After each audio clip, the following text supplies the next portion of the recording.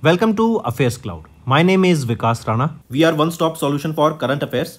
You can find our Crack Current Affairs course on our application exclusively for current affairs, where you will be getting daily, weekly and monthly current affairs on regular basis. You can use code VIKAS10 to get additional 10% discount while purchasing the course. This video is available both in English and Hindi. The timestamp for both English and Hindi are mentioned in the description of each video. You can contact us on the number provided or mail provided. Also follow us on Telegram and Instagram, and the link for the same is provided in the description of each video.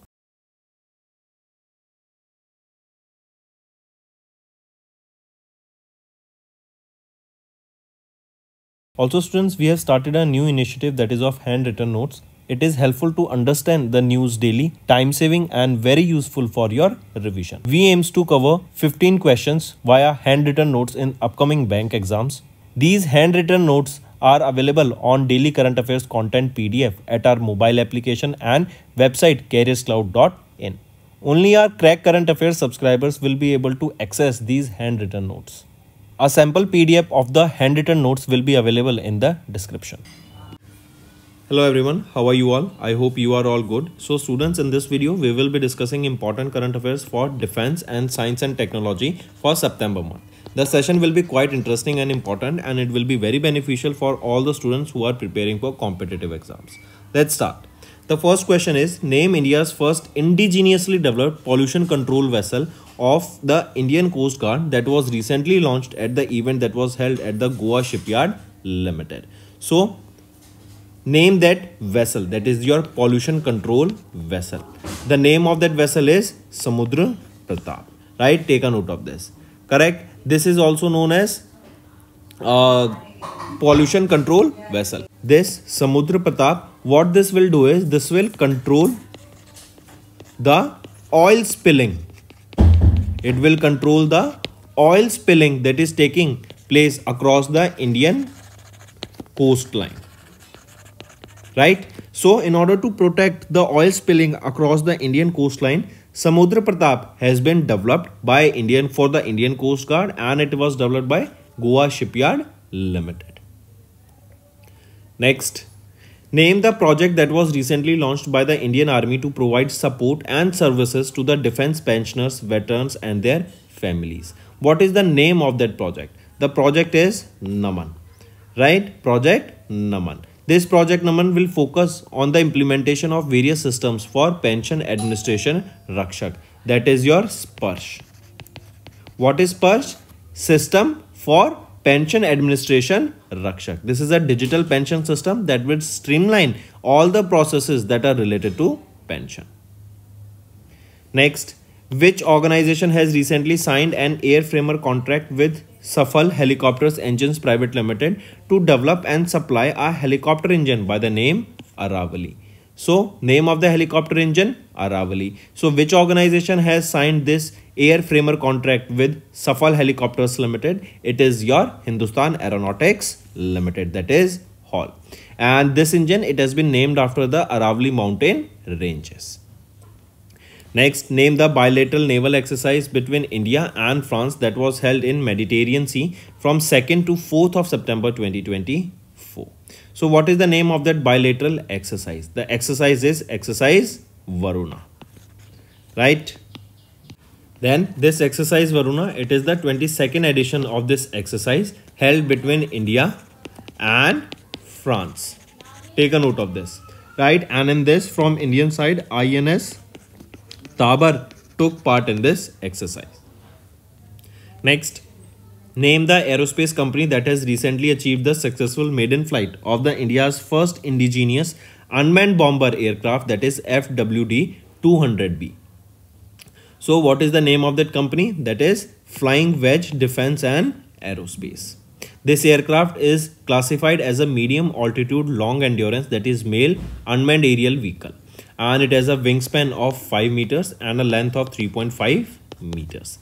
It can fly at a cruising speed of 152 km per hour with a maximum speed of almost 250 km per hour.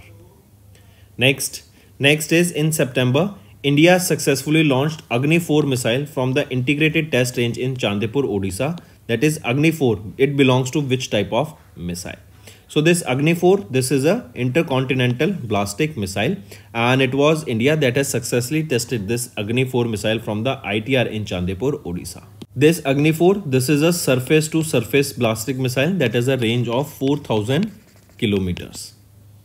Next, which shipbuilding company has recently launched two indigenously designed and constructed anti-submarine warfare shallow watercraft named the INS Malpe and INS Mulki? So which is that shipbuilding company? It is Cochin Shipyard Limited that has developed this fourth and fifth of the 8 anti-submarine warfare shallow watercraft project. Fourth is INS Malpe and the fifth is INS Mulki. Next, name the military exercise between India and USA that has recently commenced at the Foreign Training Node in Rajasthan. What is the name of that exercise? The exercise is Yudh Abhyas, right? And it will run till 22nd of September 2024. This is the 19th edition of this Yudh Abhyas exercise held in Alaska, USA, right? I repeat, this the 19th edition. I repeat, one more thing, correction here. The 19th edition of Yudh Abhyas was held in Alaska, USA. But this time, this is the 20th edition of this exercise that we are talking about, that was held where in Rajasthan. Next, which defense company has recently signed a contract worth 26,000 crore rupees with the Ministry of Defense for the procurement of 240 AL-31FP aero engines for Sukhoi 30 Mark 1 aircraft of the Indian Air Force? So which is the defense company? It is Hindustan Aeronautics Limited. Next, name the country where Indian Navy's P-8I aircraft recently reached to participate in the 16th edition of exercise Kakandu. So what is the country where Indian Navy's aircraft reached? It is Australia, right? Then in this exercise, more than 3,000 personals over 32 nations took part. Next is name the missile that the Indian Navy and DRDO successfully tested in flight from the launchpad of the ITR in Chandipur of the coast of Odisha. What is the name of that missile? That is VLSRSCM, that is Vertical Launch Short Range Surface to Air Missile. Next is name the joint exercise that was recently conducted between Indian Air Force and Royal Oman Air Force in Oman. What is the name of that exercise? The exercise is Eastern Bridge. And this bilateral exercise began on 11th of September and it will end on 22nd of September. Also remember the 5th edition of Al-Naja exercise held between Indian Army and Royal Army of Oman.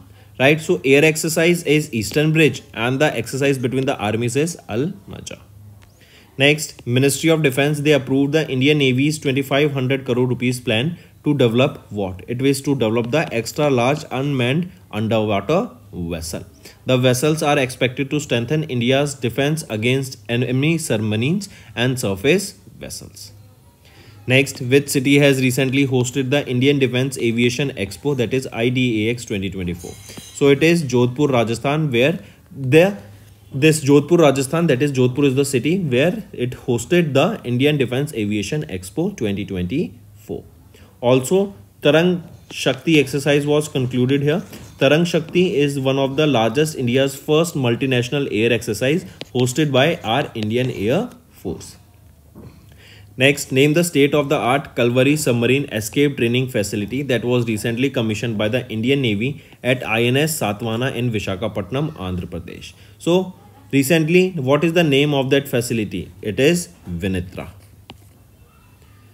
Next is students, science and technology.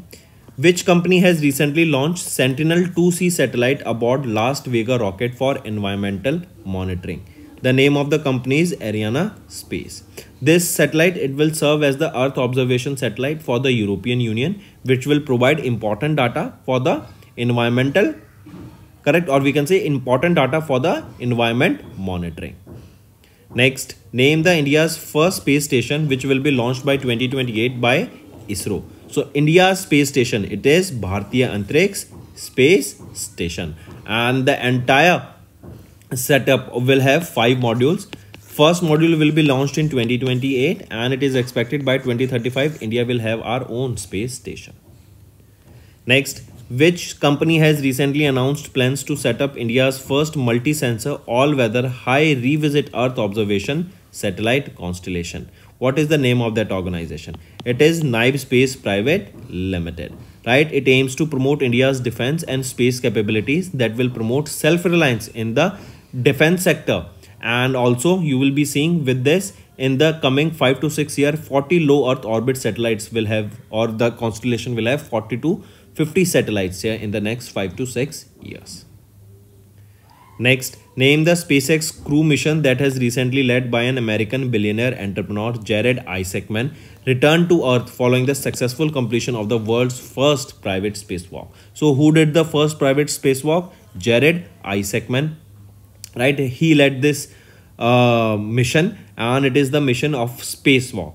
Question asked here is that what is the name of that SpaceX crew mission? So the mission's name is Polaris Dawn.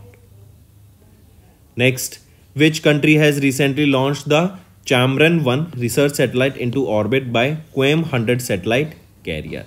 So this both Chandrayaan-1 satellite and QM-100 satellite carrier, it is of Iran. Right, this Chandrayaan-1 satellite, it weighs around 60 kilograms and it is designed to test the hardware and software for orbital maneuver technology. Next, according to a recent study from USA-based Cornell University, the first human-made meteor shower may occur from the rocket debris left over from NASA's which mission? So it has been left over from NASA's Double Asteroid Redirection Test mission. Right? Next is which aerospace company has recently launched Project 200, an innovative satellite designed to operate at an ultra low Earth orbit?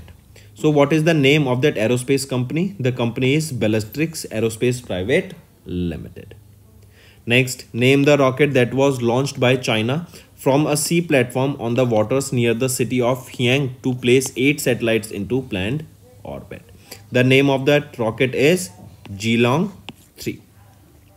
Next, name the space capsule that landed in Kazakhstan with Roscosmos cosmonaut Nikolai Chubb and Oleg Kononenko and NASA's astronaut Tracy Dyson from the ISS in September 2024. So what is the name of that space capsule? It is Soyuz MS-25. So that's all for the day, students. Now let's move to some revision current affairs that will be very beneficial in your learning. Next, who has recently been elected as the president of Vietnam? So Luong Kong has been appointed or elected as the president of Vietnam and he will be succeeding To Lam. Next, which bank has recently acquired 24.9% shareholding in Future Generali India Insurance Company Limited? So it is Central Bank of India. They have acquired this 24.9% shareholding in Future Generali India Insurance Company Limited. Next is when is National Solidarity Day observed across India? So National Solidarity Day is observed on 20th of October across India, and this is basically to pay tribute to the soldiers who lost their life in the line of duty to the nation during the 1962 Indo-China War. Next, which company has recently unveiled their new logo and launched 7 customer-centric services in New Delhi? It is Bharat Sanchar Nigam Limited. Next, which ministry has recently organized the international workshop on modern technologies in resurvey for urban land records in New Delhi? This is to basically maintain the land records in a digitized format, and it has been launched by which ministry? It is Ministry of Rural Development, MORD. Next, which among the following countries have recently signed the Digital Infrastructure Growth Initiative for India framework, that is Digi framework, to strengthen the digital infrastructure development in India? So which among the following countries have signed this Digi framework? It is all 3 of them, USA, Japan and South Korea. They have signed this Digi framework that will strengthen the digital infrastructure in India. Here this framework has been signed between the Development Finance Corporation of USA, JBIC of Japan, that is Japan Bank for International Cooperation, and South Korea Exim Bank. Next, Next, where was the Indian Navy recently launched their fourth nuclear-powered ballistic missile submarine under the code name S4 Star? So, where was this launched? It was launched at Vishakhapatnam, Andhra Pradesh. And remember, this S4, or we can say we started this S4 Star, follows the commission of INS Arighat. Right? This is the second submarine here of, that is your ballistic missile submarine. Correct. Then third is your INS Aridhaman. Which was the first? That was INS Arihant. Right. And this is the fourth nuclear powered ballistic missile, S4 Star. Next, ICG, that is your Indian Coast Guard, has launched the two fast patrol vessels, Adamya and Dash, that are built by the Goa Shipyard Limited. So, Adamya and Akshar. These are the two fast patrol vessels that has been launched by Indian Coast Guard that are built by Goa Shipyard Limited. And they contain more than 60% of the indigenous content. Next, who won the Mexico City Grand Prix that was held in Mexico? So, who won it? It was won by Carlos Sainz. Carlos Sainz is from Spain. He drives for Ferrari and he has won this title now. Lando Norris of McLaren, he secured the second position here, right? And Charles Leclerc, he secured third position. He also drives for Ferrari.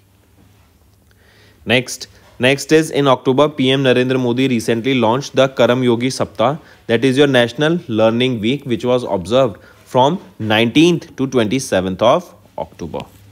Right? This is a week-long program, the aim of which is basically to make sure that the lifelong learning is there and skills are being provided to various central civil servants.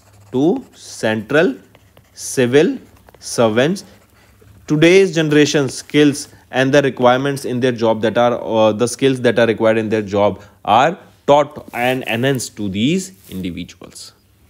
Next, when is Police Commemoration Day observed across India to honor police personnel who have lost their life in the line of duty? It is 21st of October. We observe Police Commemoration Day.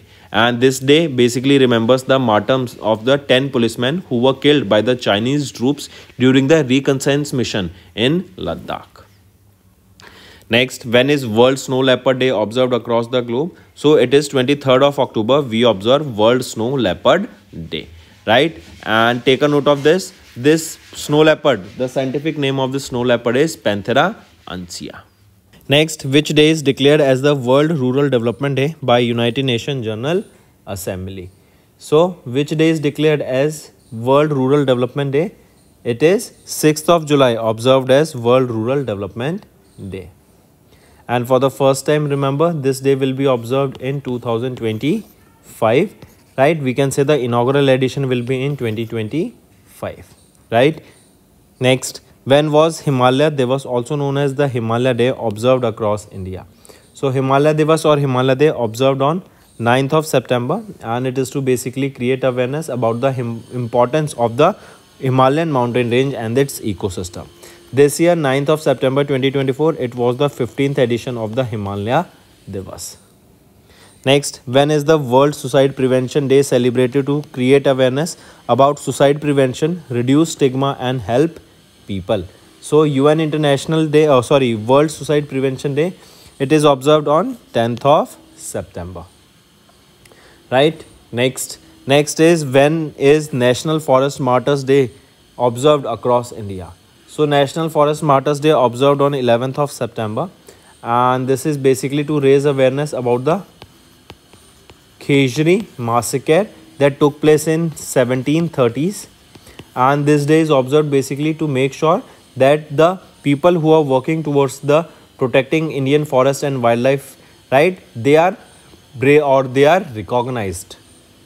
Next, UN International Day for South-South Cooperation is annually celebrated when? So, UN International Day for South-South Cooperation is celebrated on 12th of September to highlight the importance of cooperation among the developing countries of the global south, and for the first time this was observed in 2004. Next, when was Hindi Divas annually observed across India to commemorate the adoption of Hindi as one of the 22 official languages of India. So Hindi Divas observed on 14th of September, and this day raises the awareness and promote the usage of Hindi language. This year 2024, it marks the 75th anniversary of Hindi becoming the official language. World Hindi Day, it is observed on 10th of January. Next, when was the National Engineers Day observed? National Engineers Day is observed on 15th of September. Next, when was the first ever UN International Day of Science, Technology and Innovation for the South observed? So, UN International Day or UN International Day for the Science, Technology and Innovation observed on 16th of September. Right? This day highlights the importance of STI in achieving the Sustainable Development Goals. Next, when was UN International Day for International Cardiology annually observed across the globe? It is 16th of September we observe this day, and this year in 2024 it was the second observance of this day. First was observed in 2023. Next, when was UN International Equal Pay Day observed across the globe to raise awareness about the gender pay gap? Right, so it is 18th of September we observe this day, and this time it was the fifth time or fifth observance of this day. The first observance was in 2020. Next, when was World Water Monitoring Day annually observed across the globe? So World Water Monitoring Day observed on 18th of September, and this is basically to create awareness about the monitoring water quality issues and promote the public involvement in protecting the water resources. There is a theme for this day, that is Water for Peace. Next, when was the first UN World Cleanup Day observed across the globe? It is 20th of September. Next, when was the World Alzheimer's Day annually observed across the globe to raise awareness and challenges the stigma around Alzheimer disease? So, it is 21st of September that we observe this day, correct? And Alzheimer is a disease in which a person is having a dementia, or basically the person forgets the things. Next, International Red Panda Day is annually observed across the globe. When? It is generally observed on the third Saturday of September month. It is observed on the third Saturday of the September month. For the first time, this day was observed on 18th of September in 2010. And this year, it is 21st of September, observed in 2024.